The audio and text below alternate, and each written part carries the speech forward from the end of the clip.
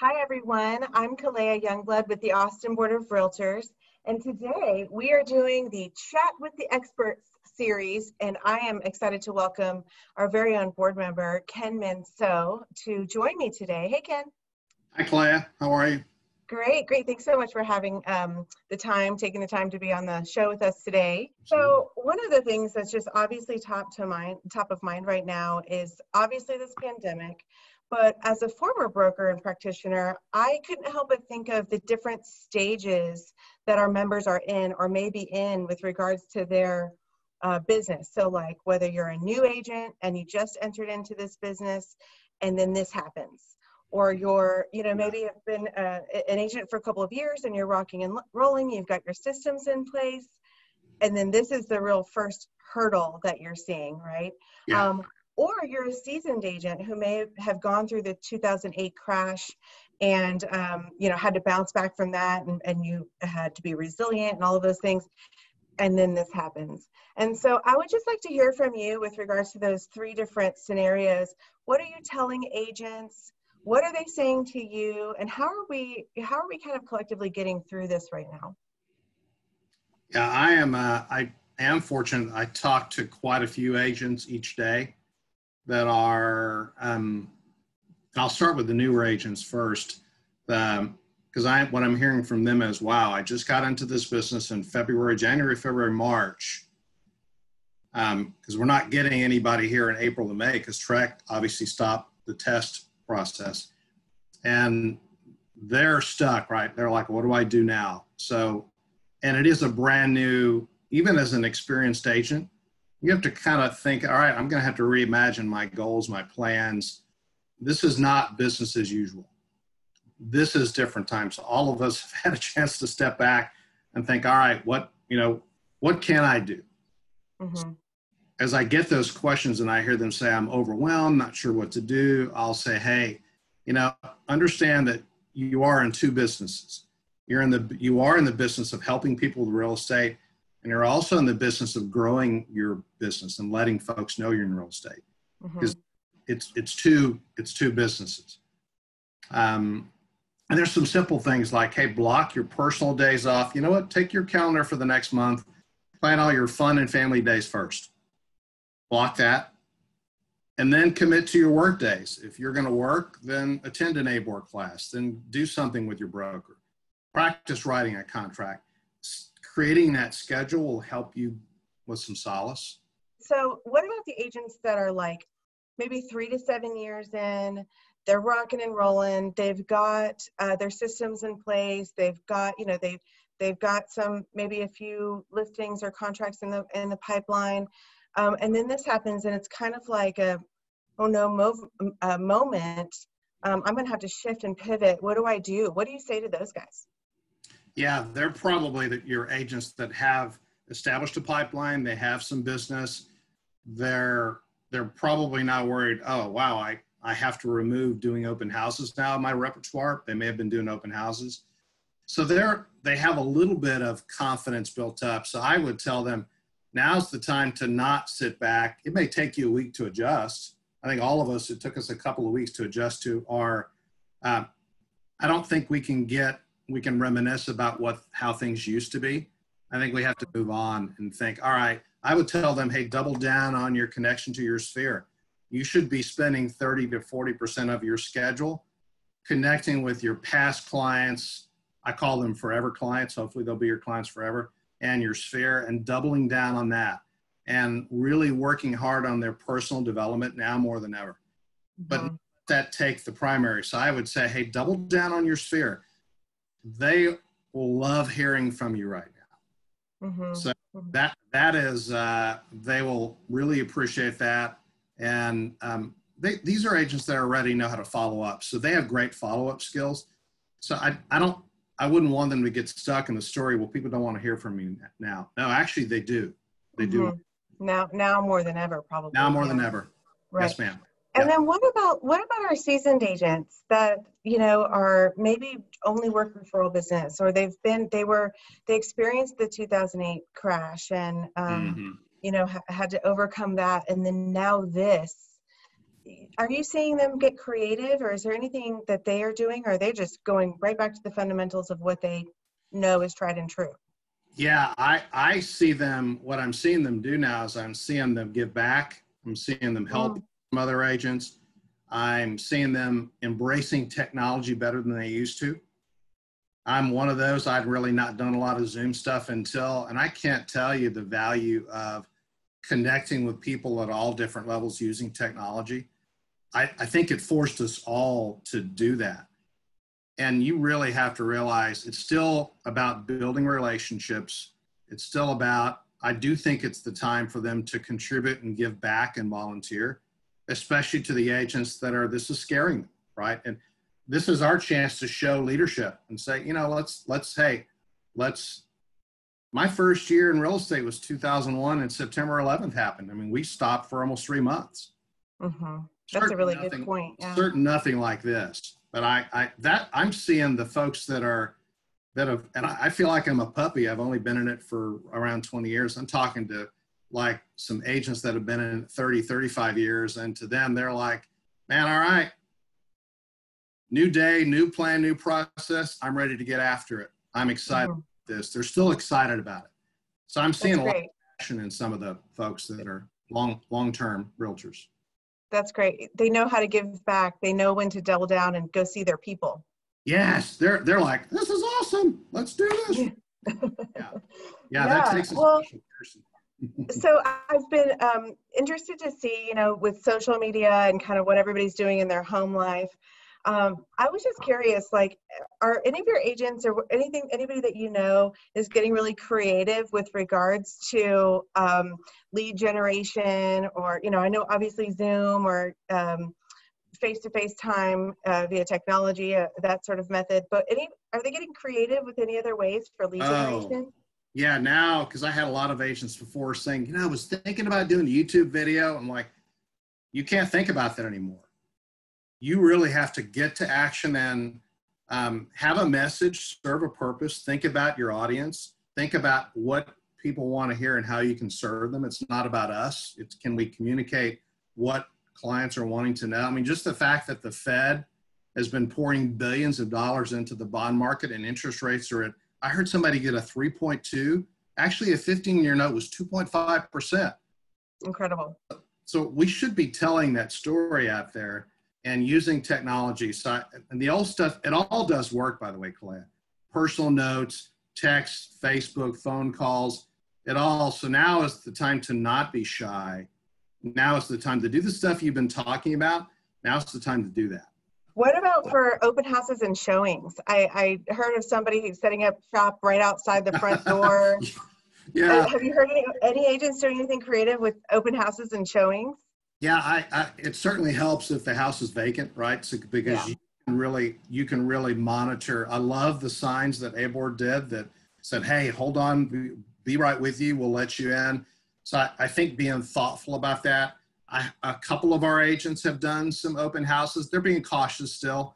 I'm hearing more virtual tours and Matterport tours and seeing people do beautiful videos and reaching their folks. One of our agents early in, she did an entire, they did an entire walkthrough with a set of buyers on Zoom, and they got the house under contract on Zoom.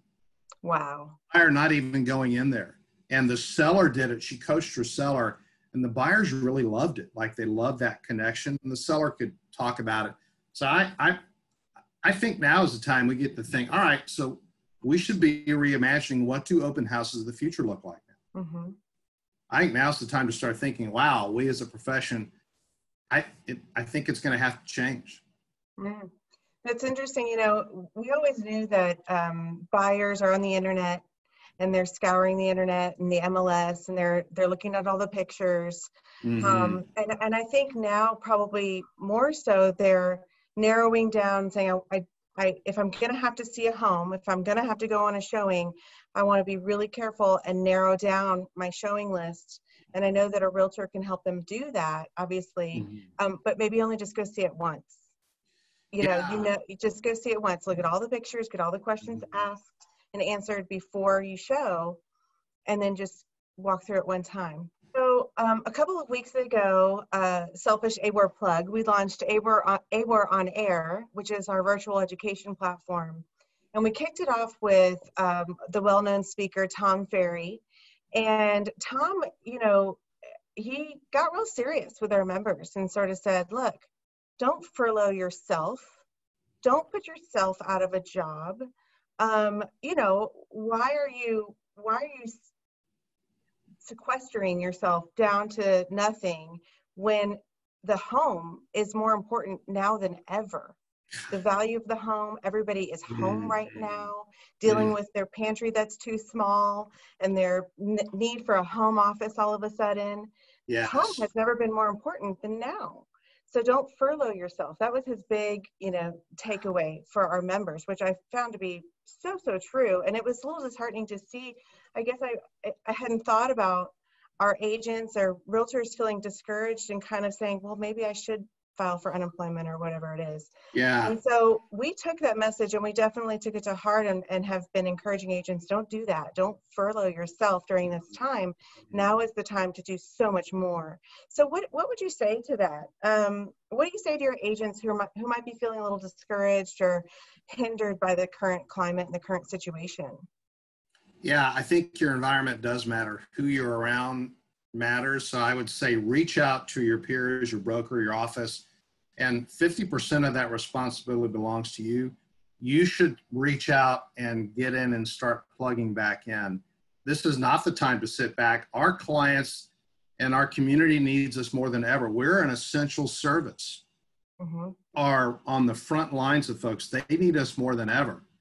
And I wonder, you know, I often think, boy, by doing that, maybe we help people feel like, you know, not everything is stopping. So I think we have a responsibility to do our part of this and let people know we're in it with you guys. This is a marathon. We don't know how this is going to turn out, but here's what we can do. Each day I tell agents, think about what's my top business priority and what's my top personal priority. Let me focus on the top things I can do. And your top thing should be making sure everybody knows that you're there to help them. And this is not the time to step back. This is the time to actually kind of double down, because if you don't, you're not going to have any kind of a pipeline. Now, I'm not telling you should call folks and say, hey, use me as a realtor. That feels kind of, you know, salesy. People are you have to stay top of mind. So if you stay top of mind, you'll be so far ahead those that aren't. You'll be just that much further ahead in being able to serve folks. Because I feel like we're going to have I don't have a crystal ball. I do feel like our summer, early fall is going to be pretty steady. I really do. Yeah. Yeah. I mean, that's what our sort of indicators are showing. Yeah. And this sort of idea of don't stop moving, you know, keeps bubbling up in my head. Don't stop moving, don't stop believing, whatever that song is. Don't stop moving, don't stop believing. Yeah. Showing up is 90% of it. Hey, you know, pick your day and say, you know, I'm going to work at this, my day, treat it like a job, you know, have a place where you can go and work and again, just treat it as a professional job. And even on days you don't feel like it, you know, get in and start doing something. It matters. It does matter. What are we saying to agents who are like struggling with the work-life balance? You know, those people who might be homeschooling, those people who are maybe alone, you know, do you find that agents are coming to you with that problem, or has it been okay? Yeah, I am hearing it. I hear it. I feel it. I sense it because I've been paying attention to the social media channels. I call, I text, I talk with a lot of different folks each day. And my sense is there's a blend of that. There's a blend of folks that are still kind of stuck. They're in a funk. And I just remind them to say, hey, listen, it is about creating a calendar and a plan. Take your calendar and plan the next couple of weeks. I do think Nirvana is taking a day off, actually having a day where you can go enjoy this beautiful weather with your family.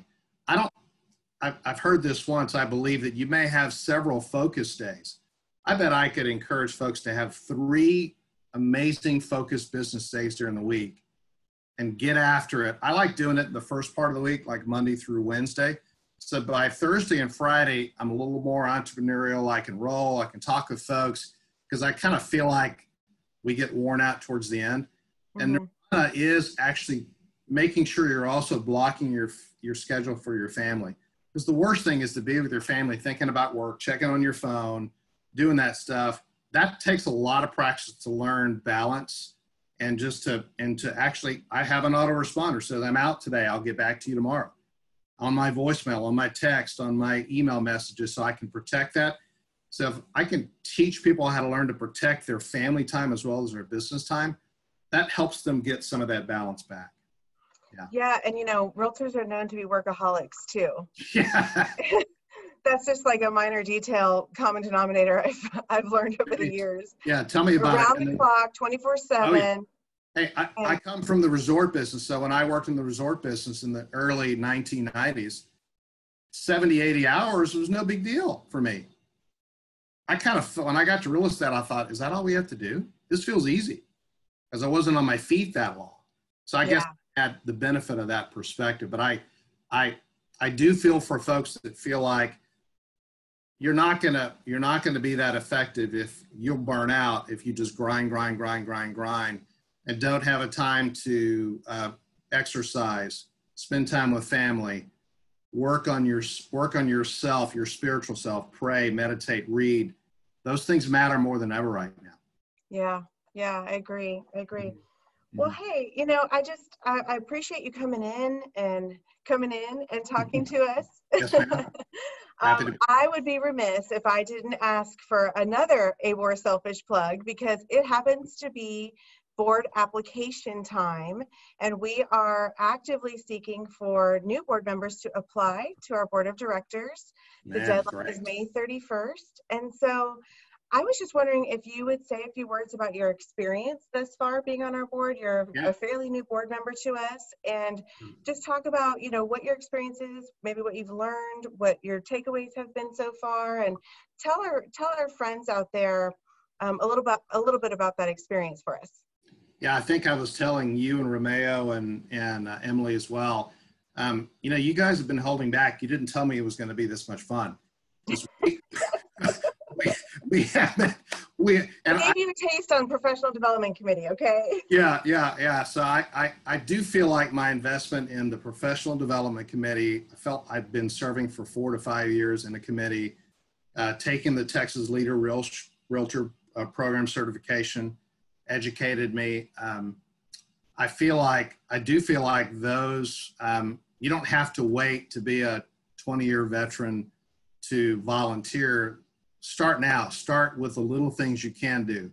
And if you're really looking to up your game and volunteer and challenge yourself on a professional level, I enjoy the conversation I have with our board. We go through lots of conversations. Everybody gets to talk about their perspective, share, and everybody's perspective is really valuable. And I don't, I never get the feeling that my perspective is not valued, and that it does matter. So, this is the time to step up and help, because people are going to blink, and it's going to be 5 years down the road, and they're thinking, I've always thought about serving on the board. But you're going to blink, and 5 years is going to go by. I would say don't wait. Apply. Go through the application process. Go through the vetting process. You'll learn a lot about yourself. And I don't know that there's any better thing you can do as a person to we're talking about increasing your impact. We're talking well beyond the success of selling homes. We're talking about your impact for future realtors, for our future generations. It's a lot of. That's great. Thanks so much. Well, we're excited to have you on the board. I know that me personally, with working with you for so many years, I was yes, Ken's on our board now. we have a lot of fun. It is work. It is work, but it's so rewarding at the end of the day. Yeah, we have a lot of great diverse perspectives too. So it's nice to have somebody from sort of all walks of life and all facets of the business join us on the board. And so you're a big part of that too. Thank you. We appreciate you, Ken. I don't want to take up too much of your time. Yes, ma'am. thanks to everybody for chiming in and joining our chat with the experts. We'll have a few more that are coming out later in the coming weeks. Please check out abor.com for more information.